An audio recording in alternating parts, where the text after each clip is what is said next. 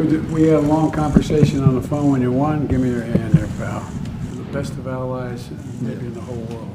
And we really need to continue to cooperate. I think things are moving in the right direction. I'm feeling really optimistic.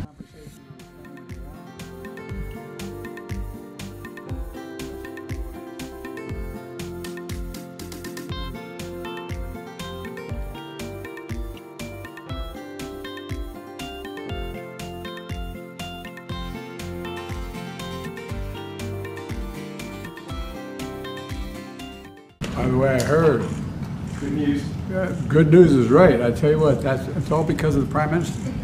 Not lost a game under the Labour government 2024. Football coming home, Prime Minister. It looks like it.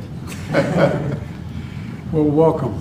And it's good that we had a long conversation on the phone when you won. Give me your hand there, pal. And we're the best of allies, maybe in the whole world. And we really need to continue to cooperate. And a lot we can talk about. And I think that start off, we can talk about, you call football, we call soccer. By the way, you know, soccer has become incredibly popular here in the United States. It really is growing. And but at any rate, and there's a lot going on. I think you're seeking closer ties in Europe is good for all of us, the Transatlantic Alliance. I think it's a great idea that we're going to be working together on. I thought we had a good meeting today, NATO. Very good. I thought we had a good meeting, and I think things are moving in the right direction. I'm feeling really optimistic about where things are moving. But welcome, welcome, welcome.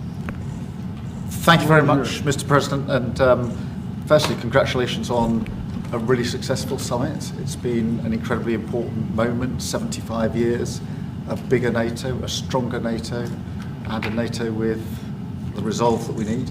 But the special relationship is so important. It's forged in difficult circumstances, endured for so long, and stronger now than ever.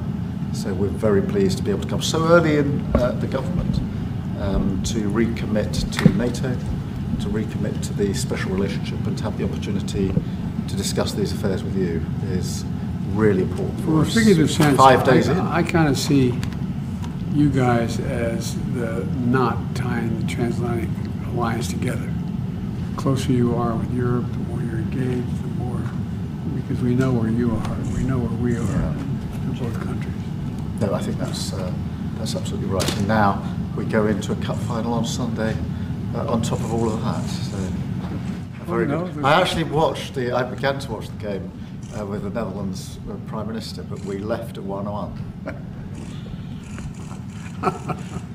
Well, you guys are still talking to one another? We haven't seen each other since, so we'll have to see.